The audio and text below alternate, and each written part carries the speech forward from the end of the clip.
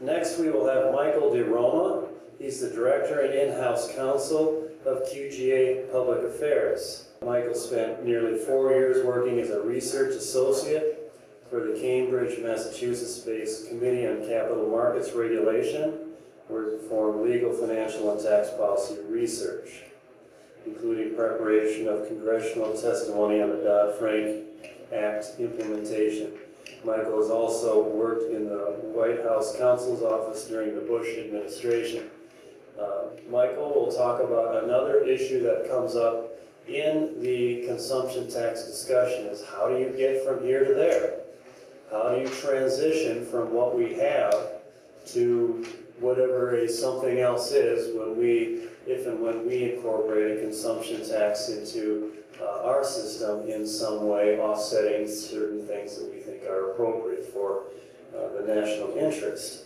So what Michael has done and we'll talk about is, obviously this is not, we don't need to reinvent the wheel. Over 150 countries have done this before. So can we avoid mistakes and the like? So Michael will present 3 case studies he's looked into of 3 countries who have done it, and we look forward to hearing it.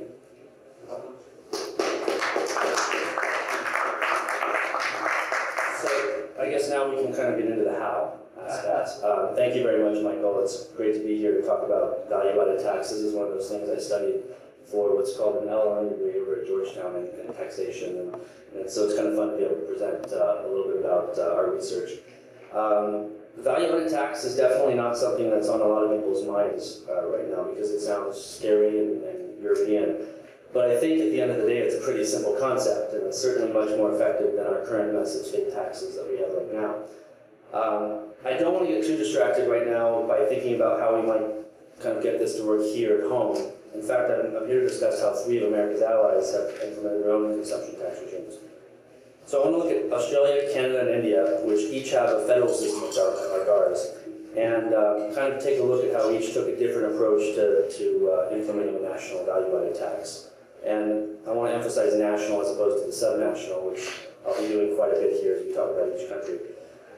So today I'd like to cover the motivations for the VAT, its organization, and its administration in each of these countries as a way of kind of exploring what we might do here in the US. And I think Australia is a pretty good place to start because it's easy, it's straightforward. They pursued what we called an aggressive approach to nationalizing their consumption tax, mostly because long ago they had, the states had kind of taken a secondary role in consumption taxes, and in fact in taxation in general. So it wasn't the states that needed to be convinced, it was the citizens themselves. It was a very doubtful public, like we're obviously going to have here as soon as the public catches wind. This might be something we try in Washington. And so that's why I think this is our greatest lesson that we can take from Australia. It's very simple.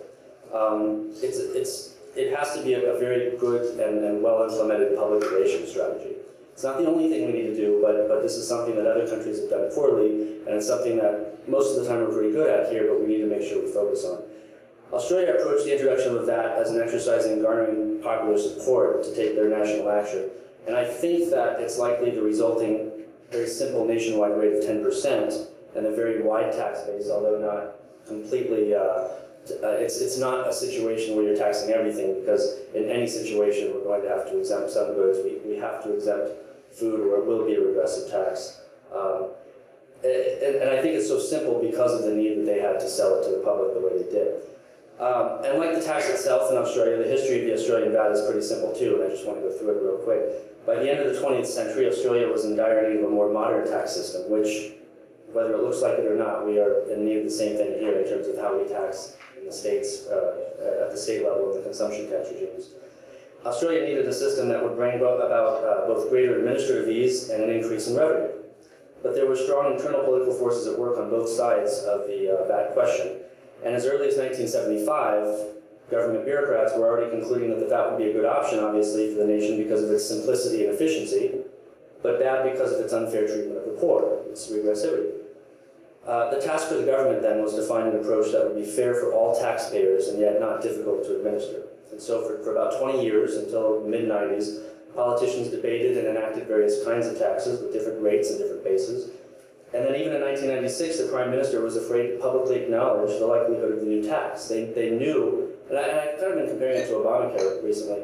You know, we knew that our healthcare system was broken, and we knew we needed to fix it. And so at some point, I think it just takes the government saying, we're going to do this. And that's what was going on in the mid-90s with the tax situation in Australia. We're going to do this. And so while the government, as I said, could be aggressive with the states, it also had to the public's concern over a new tax system.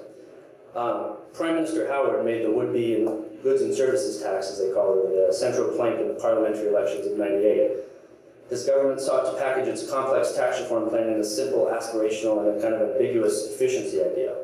It asked voters to see the national interest ahead of personal doubts and fears. And so the Howard government secured what is all but necessary, we all know this, for something this big, and will certainly be necessary here, and that is a clear mandate for tax reform from the voters. Indeed, the government's victory paved the way for a legitimate debate in Parliament, and lawmakers held out for concessions, finally, that would mitigate those regressive consequences. And so despite this very wide base, we're not taxing everything again, and in the interest of fairness, the Australian VAT, as I said, known as the GST, ultimately exempted certain goods like food and medicine from the tax altogether. And so at the state level, the key to Australia's strategy rested on the federal government's historical supremacy, as I mentioned, over state taxing authority. During World War II, the federal government had physically seized state tax offices in order to collect revenue for the war.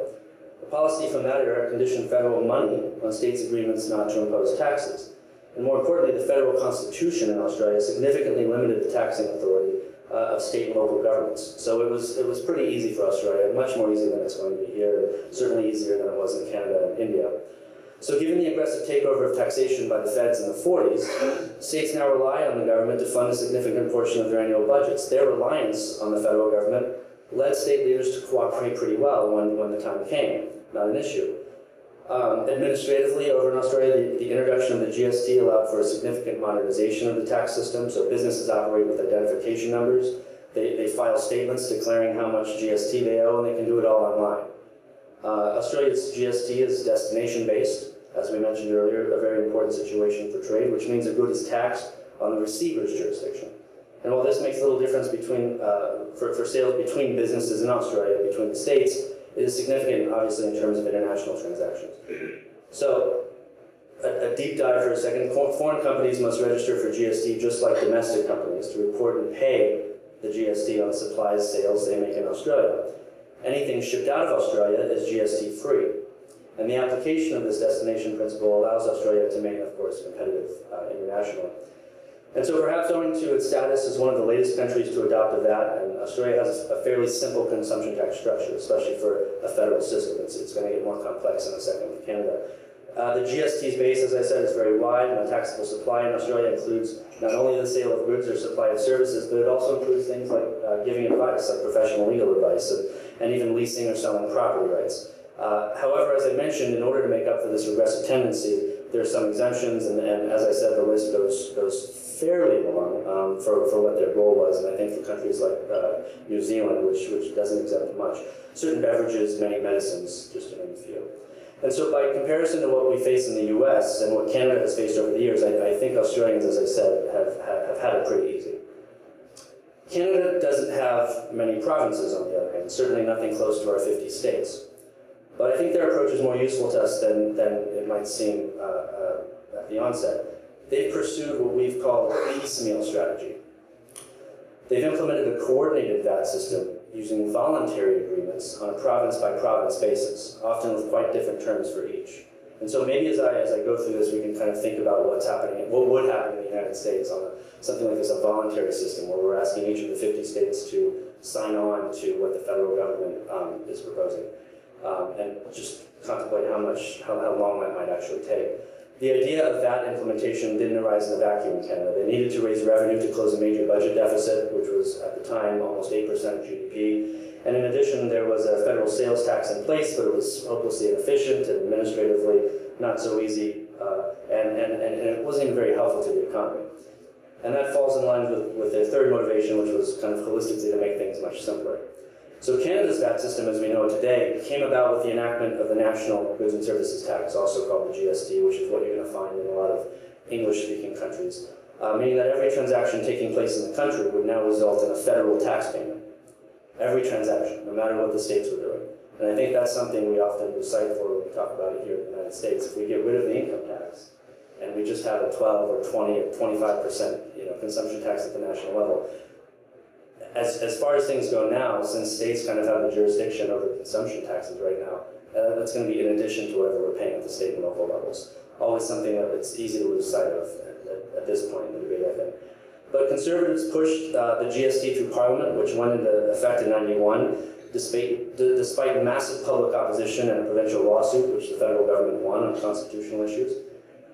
But the Canadian experience confirmed every politician's fear that supporting a VAT is career suicide. It was a bloodbath. At the time, it was called the most dramatic collapse ever of a political party in a stable democratic country.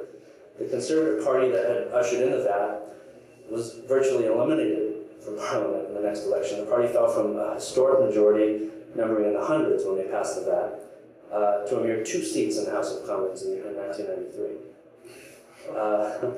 It was awful. Despite the political turmoil, the Canadian experience was a success, though. The VAT is still there. In Buffer, British Columbia, we have a pretty successful situation up there. It demonstrated that it is possible to coordinate a national VAT with a variety of subnational consumption taxes on a voluntary basis. The federal government took the position that provinces could maintain their own sales taxes and make no changes in response to the adoption of the national GST. And so this is exactly what most of the provinces did initially. It took quite a while. Over time, however, they concluded that it would be best to follow a policy of harmonization. And with the exception of Quebec, which of course is kind of consistently doing its own thing in every possible way. Indeed, in 1993, with Conservatives vanquished, the newly elected Liberal government shifted its approach by launching an effort to encourage provinces to voluntarily harmonize these taxes with the GST. And 4 years later, we had 3 smaller provinces join in. Nova Scotia, New Brunswick, and Newfoundland replaced their retail sales taxes with harmonized VATs. They called this new combined tax the Harmonized Sales Tax, or HST, and left it up to the federal government to administer. So states kind of let their bureaucrats go. The tax collectors changed over to become federal employees if they wanted to, and the states were out of the consumption tax collection game. For over a decade, the HST network remained pretty small, and it expanded significantly with the additions of British Columbia and Ontario. And I'll mention in a moment what happened with British Columbia very recently. It's kind of a sad situation in the tax world. Both provinces replaced their previous provincial taxes with harmonized sales taxes in 2010, although BC has recently reversed course. This sort of voluntary approach now has avoided any more constitutional challenges like we had initially. But there are still holdouts. Manitoba and Saskatchewan, and now again BC, continue to administer their own taxes, while Alberta and 3 northern territories have no consumption taxes at all. So it's working, where we have a different situation in each state. Compare that again to Australia, where we have no consumption taxes at the state level. It's just a national tax, and they're funneling money back into the states. So there's nothing much to worry about there. I have a suspicion that would never happen here, again, just because we kind of left it up to the states for so long, since the 30s. Now, there's an important practical question to be asked here. How do these different systems interact in terms of business registration requirements and interprovincial sales? Within the harmonized network, registration requirements for the national tax and provincial sales or provincial taxes are essentially the same. Quebec, of course, operates its own registration system, but it is actually coordinated with the national tax registration pretty well. As for interprovincial sales, all of the taxes, but the holdover provincial retail sales taxes, and remember, obviously we're all aware of the RST, VAT difference in terms of how the taxes actually work. So it is a big deal to have to overlay a VAT and a GST with retail sales taxes, because there's a different tax base and there's different rates, and each local jurisdiction has its own tax rates and bases. So it does get complicated in those provinces that have left the retail sales taxes. The rules get kind of tricky, and so I won't get into them here, but suffice it to say, I think harmonization is working because Canadians are simply cooperating now with each other, and that's what it's going to take here in the US as well. Provinces agree to essential uniformity of tax bases as a condition of joining the harmonized network. And although Quebec sets its own base independently, the bases have been narrowing over time and now are essentially the same. So even if it is achieved on a voluntary basis, a uniform tax base is critical, as I said, to effectively implementing such a harmonized approach. By this I mean if each province defined its own tax base, compliance with the harmonized tax would become significantly more complicated, and it would become nearly impossible for just one level of government to be collecting a tax. As I said, in those harmonized provinces, it's the federal government that's collecting all of the tax, and the provinces have kind of gone away in terms of their tax bureaus. And so because the tax base is uniform, the provincial rates are essentially treated as a surcharge where they kind of piggyback on the federal goods and services tax. And therefore the harmonized tax and the Quebec's tax rates are commonly expressed as a combination of the federal and provincial portions. So the federal government sets a uniform rate, which right now is 5%, and each provincial government sets its own VAT rate, which usually falls between 5 and 10. And as we know up in Canada, this is typically expressed as just one single rate, 15%, for example. And so, for example, if I walk into a grocery store in Nova Scotia and I buy a candy bar for $1, I pay 15% tax on the sale. I'm not concerned where this 15% goes. I'm just paying it. And since Nova Scotia is in the harmonized network, the store remits the 15 cents to the federal government, which then pays 10 cents over to the Nova Scotians and obviously keeps the 5 cents for itself. As I mentioned earlier, there's one sad story to report here. British Columbia, following a referendum fairly recently, left the harmonized network, and they've literally returned to their previous provincial tax. The reversal is a result of widespread confusion over the implications of the harmonized tax system, both on the taxpayers and the economy. And it's taken place despite hideous costs of transitioning back to the prior system. They have to develop complex transitional rules to go back. They're rewriting provincial tax laws, and they're rebuilding their capacity to administer the old provincial retail sales tax. They're hiring back their former employees to get the tax bureau started again.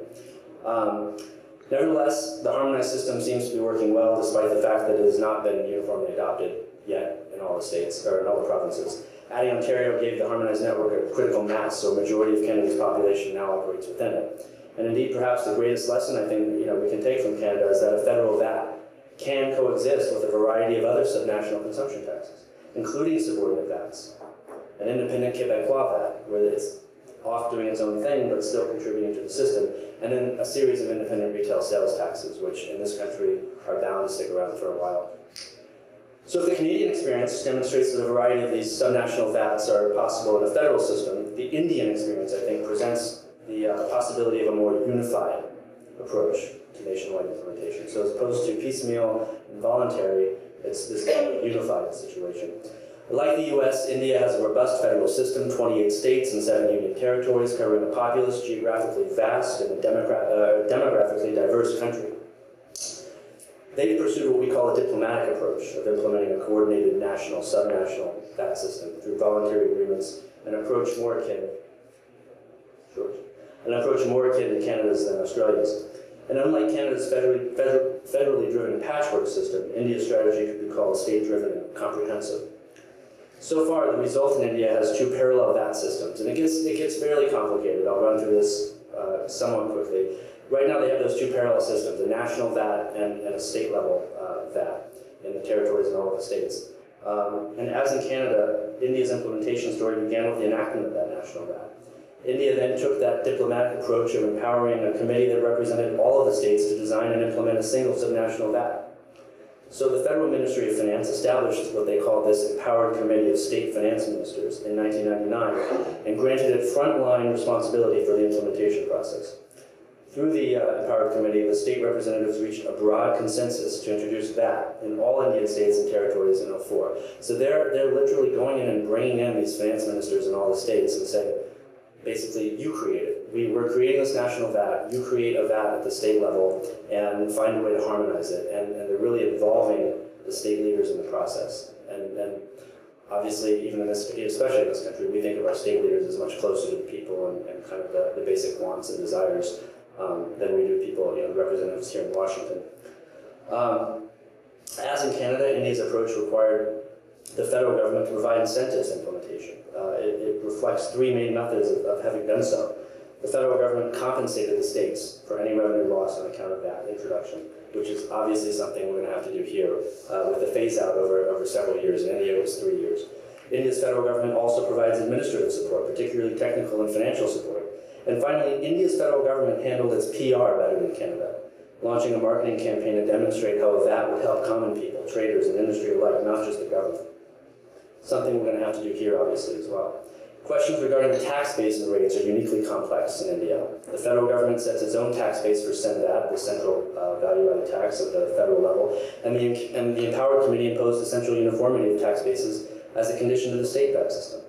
States do not have the power to tax services, while the federal government does not have the power to tax the sale of goods. And this is actually constitutional. So it's going to take a constitutional amendment in India to allow the tax bases to be completely harmonized at this point, which still hasn't happened.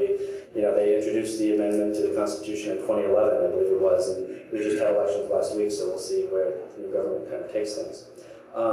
And so that's, the current situation, just to wrap up with India, only represents the halfway point, because the current system has uncoordinated federal state sales taxes, and a variety of older consumption taxes continue to overlap with the VAT. India is still planning this dramatic overhaul, as I said, to create a more integrated parallel system referred to as the dual GST, one levied by the federal government and the other levied by the states. So ultimately, we will have bases that interact well. We will have a situation where goods and services can be taxed widely by both the federal and state government, and then we will be able to harmonize the actual collection process. And so I just want to come back to the United States for a second. The important question, the threshold question for us, of course, is whether we're even capable of adopting a national VAT in the first place. The idea has been around since the Nixon administration, but it's obviously far from popular. In fact, just 4 years ago, the always cooperative U.S. Senate passed a symbolic resolution with a largely bipartisan majority, randomly expressing opposition to U.S. VAT, randomly.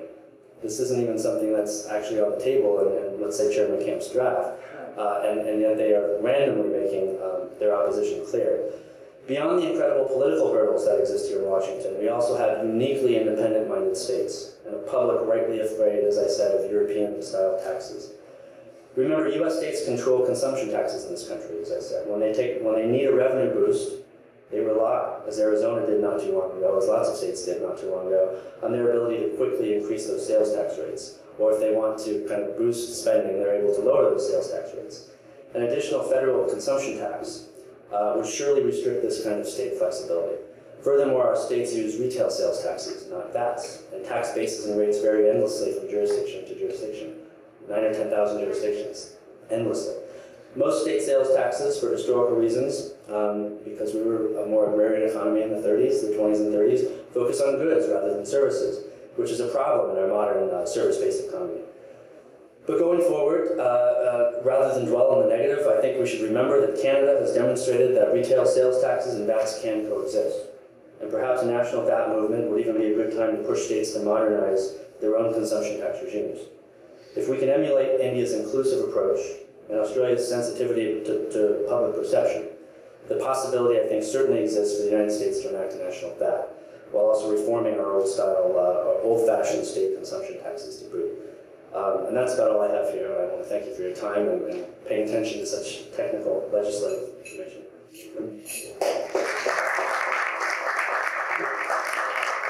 Thank you, Michael DeRoma.